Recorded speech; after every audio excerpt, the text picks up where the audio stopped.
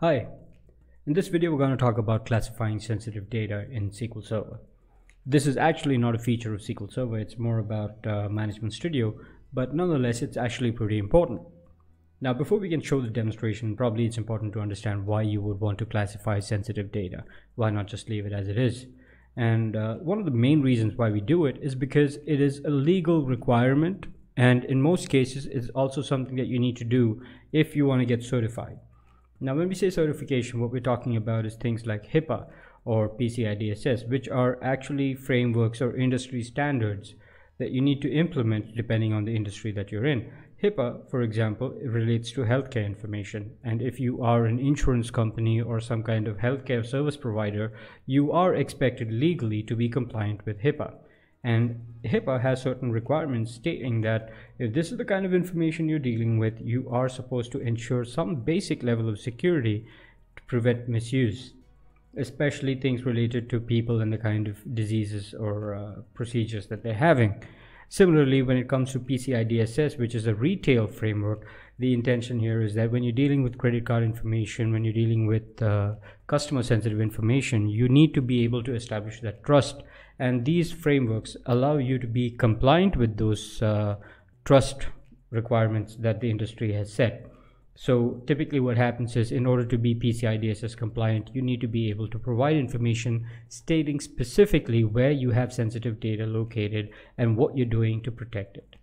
Now, the first challenge you face in these kind of situations is just being able to identify where all in your system sensitive data is located. Now, for the database, this is especially challenging because when it comes to the database, a lot of the time that's where the security actually is implemented. The rest of it is just the standard protocols like SSL, etc. But at the database level, you need to be able to put additional security. And to identify that, typically what would happen was you would have some kind of security architect who would classify and give you details about which column should be encrypted using which key or which algorithm. And there were a lot of requirements around that space which used to change from time to time. The most recent example being obviously GDPR. Now, Microsoft has gone ahead and given us this feature where we can simply right-click a database, go to tasks, and you'll see that we have data discovery and classification. Now, before you can do anything else, you need to first classify the data, which is why we will click classify data over here. And when we do this, Microsoft automatically traverses your table structure, your columns, and based on the column name and some idea about what the data is, it suggests recommendations to you on how you should classify your data. And these are most common sense kind of classifications that you can expect to find, because if you look over here, we've got a column called password, which by definition implies that it's some kind of credential and therefore it's confidential. You'll also see we have something called username, which again, confidential, and it's a credential. You also have things like service tax number, which is financial. You might see here in this case we've got an address, which is considered contact information, so on and so forth. So these are just some basic common sense kind of classifications that Microsoft is making for you based on what it thinks that column name means. And over and above this, you can also go ahead and add your own classifications. For example, I could come over here and click add classification.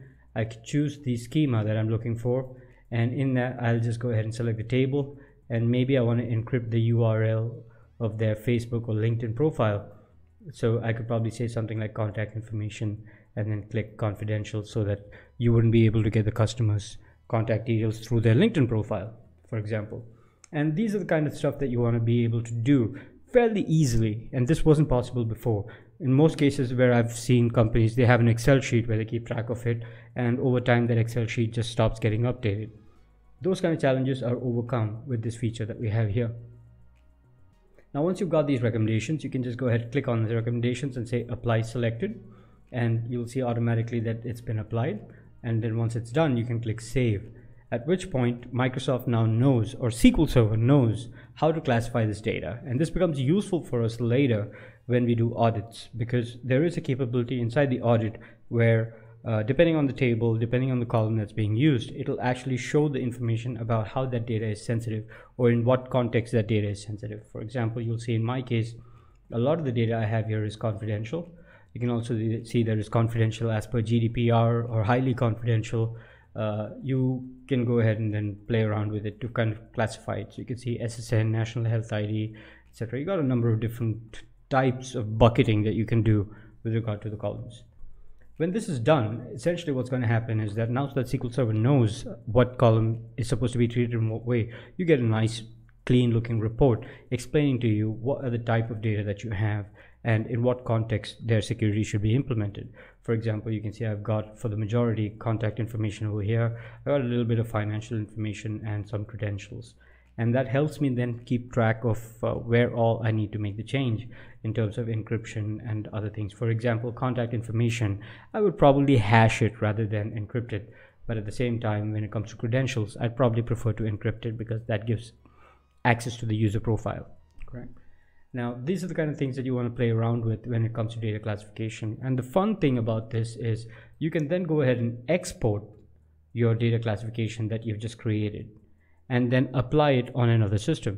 And this is good for us because we would typically be doing this exercise on some kind of dev environment, and then we can export the template, which is basically a JSON file, and then import it into your unit test environment, import it into your production environment, and therefore make sure everybody is in sync.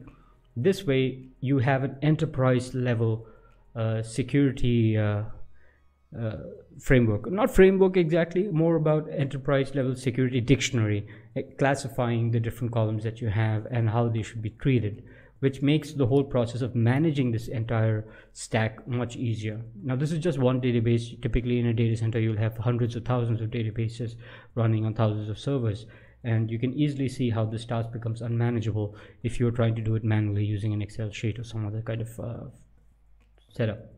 And that's why this is really useful for us. In addition to this, there is another thing that you could really find useful, which is the vulnerability assessment. So in this, basically what happens is there are again some basic security practices that Microsoft uses and recommends. Now again, here it's a recommendation, it's not something that you implement. So you can simply right click the database, go to tasks, and where it says data classification, you can see that I have vulnerability assessment. And what this basically does for me is that it looks at my database configuration, it looks at my server configuration, and then tells me that I've got certain checks that have passed, and you can also see that I've got certain checks that have failed. So you'll see I should have enabled transparent data encryption on the database, which I haven't in this case because it's a dev environment, but you get the idea. And like this, you're able to go ahead and add a little bit more best practices to your system to ensure that, at least from a security standpoint, the bare minimum that you need to do has been implemented. And the good thing about this is that this is a great way for administrators to audit a very large number of systems to ensure that the basics are being followed. Typically, you would have some kind of policy-based management policy created, which has to be evaluated. And again, that's a bit of a pain to manage, especially when you have thousands of servers to manage. But in this case, it's much more easier, much more clean, and you can readily just use this as it is in your decks to kind of summarize the security layout of the entire data center. And that's actually a big deal for people who have to manage a large number of servers. So these are the two features I wanted to show you in this video today. The first one is obviously classification of data, and the second one being the vulnerability assessment. Again, once you get the assessment, you need to then click on it to identify what's the problem with it, and you can also go ahead and tell you if there is some solutions for it. So you'll see that we've got a couple of different problems I'm facing here, and it basically gives me a command or a script that I can then run to correct the issue. For example, if I go to transparent data encryption, you'll see that it's basically saying that I should enable transparent data encryption, and it gives me a link on how I can do that. And these things make the life of the database administrator or even a DevOps engineer much easier, because they don't necessarily have to know in depth all the nitty-gritty details that go on in the background. They can immediately start being productive based on the recommendations that Microsoft is giving. So I hope you've enjoyed this video. I hope this has been useful for you to help understand why security should be implemented and how you can make your life easier while still being compliant. That's pretty much it for this video. I hope you enjoyed it, and thank you for watching.